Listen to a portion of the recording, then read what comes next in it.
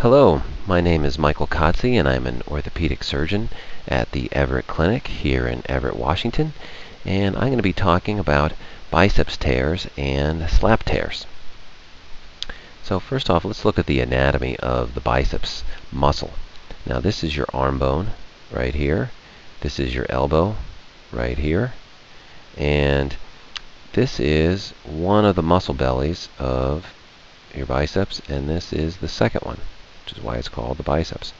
Now, the first one turns into a tendon, and that tendon goes right up inside your shoulder joint here.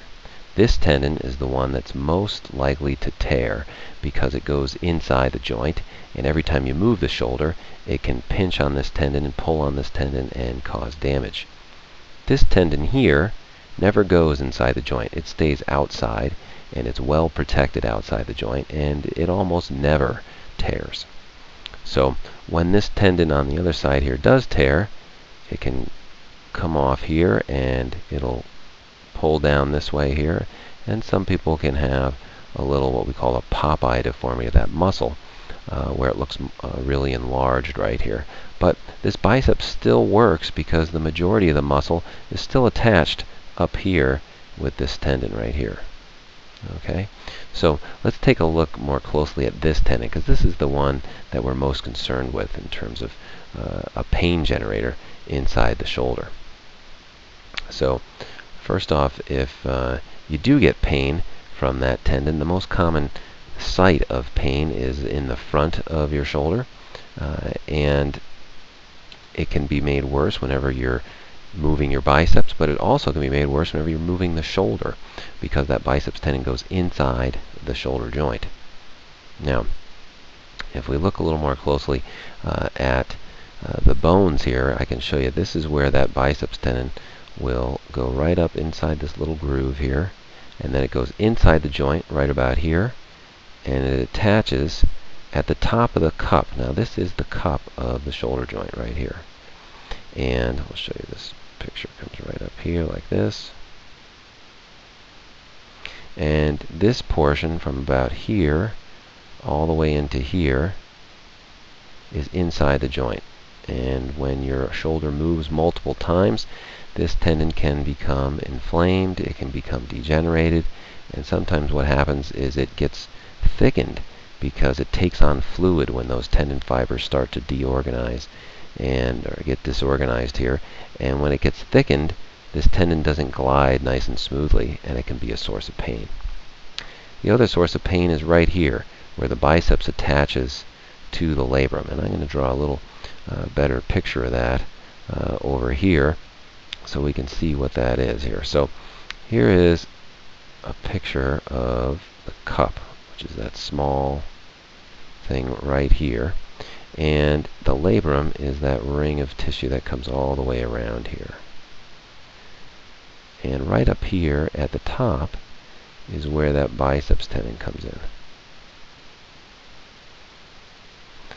And this is the top of the labrum, or what is called the superior labrum. So if you have a tear of this labrum right here, this is what we call a SLAP tear, because the superior labrum, and the A and the P in SLAP stands for anterior and posterior. So it's just a little fancy acronym there for a tear of the labrum here. And this occurs when forces of the biceps pull up like this, and they pull this off of the bone, which is right here. So it pulls that labrum. Here, let's see if we can just say this is the labrum right here, this ring of tissue.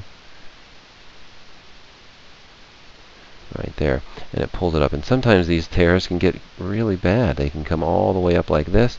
Sometimes they can propagate right up into the tendon right in here. And so these tears can be painful, especially when you're doing repetitive activity in the shoulder. Now, the most common people who have this is a baseball pitcher, because pitchers put a lot of stress on their shoulders. But you can imagine anyone that does any kind of throwing or heavy lifting activity can get a tear of that labrum here. But this is why SLAP tears and biceps tears are so closely related, because it's the biceps tendon that attaches right to where that SLAP tear is. Now, treatment options for this: if you leave this tear in place, it's not like that's going to cause any harm. It's just a generator of pain. So the goal is to get rid of your pain, and you can get rid of the pain just like any other shoulder pain. You can take pain meds, you can try therapy, and just by giving this time and just by moderating your activity, PT, which is therapy, this can calm down, become less inflamed, and not cause so much pain. And in fact, 90% of pitchers who are pitching high-level baseball, like major and minor leagues, have a SLAP tear, but they don't have pain. So just because you have a SLAP tear doesn't mean you have to have some sort of surgery to fix this. Now, if you've tried therapy, you've tried PT, you've tried even an injection in this shoulder, and none of that has worked, then surgery can be considered as a last resort. And surgery can help take away this pain here by two things. One, if you're a young person and this has a good potential to heal, you can put stitches around this thing here and pull this back down to the bone here and get it to heal. And I can get that to heal. But most people, honestly, when you try and fix these, they don't heal very well because there's not a good blood supply to this area. So one of the treatments to remove it as a generator of pain is to cut this biceps right here and take out this portion of the tendon. And then that way there's nothing pulling up on this labrum and causing pain. And then what do you do with that biceps? Well, if you take out this portion of the biceps right here that's inside the joint, and then you take this biceps right here, the end of this, and you reattach it right here in this little groove. You can attach it here. Some surgeons like to attach it down here.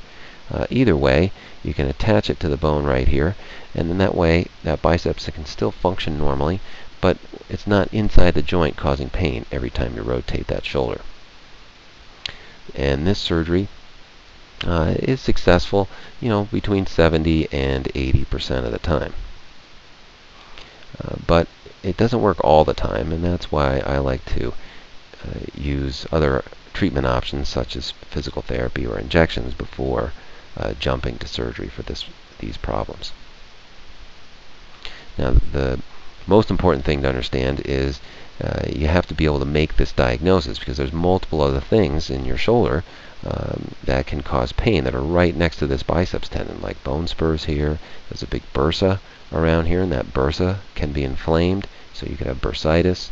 And there's also your rotator cuff tendons that come over here. So if your rotator cuff is diseased and causing pain here, it's right next to that biceps, and it can cause similar pain in the front of your shoulder or the side of your shoulder here.